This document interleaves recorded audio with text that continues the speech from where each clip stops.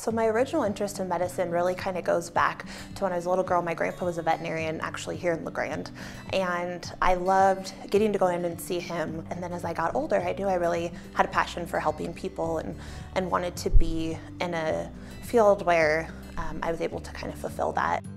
One of the ways that I really feel like putting patients at ease is important is meeting kids or families on their own level. I either bring my chair all the way down or I squat down and meet that kid face to face. I think that really helps put them at ease and know that I'm not this big, scary adult towering over them. And then if they're a newborn, I walk in and I ask how the parents are doing. I say, congratulations, how are you doing?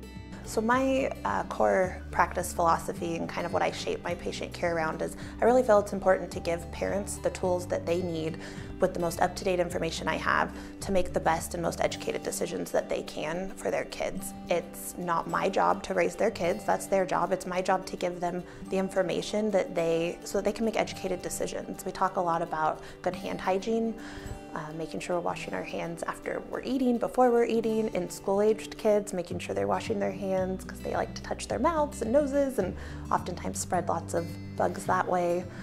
We talk a lot about hydration, making sure we're eating healthy diets to help prevent infection, all of those types of things.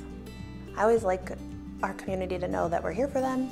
I like them to know that we have an on-call provider 24/7.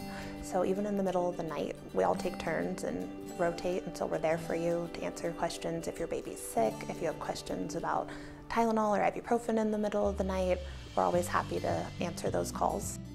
I love to hunt and I love to fish, and we love to be outside. We ride horses and pack into the mountains and do all kinds of things together as a family, and so we love it here, and I definitely have no intention of leaving. We're very involved in the community. We feel it's important to raise our kids in a small town and in an area that really cares about their community and families, and so we feel very blessed to get to live here, and we're very invested in the community and the hospital.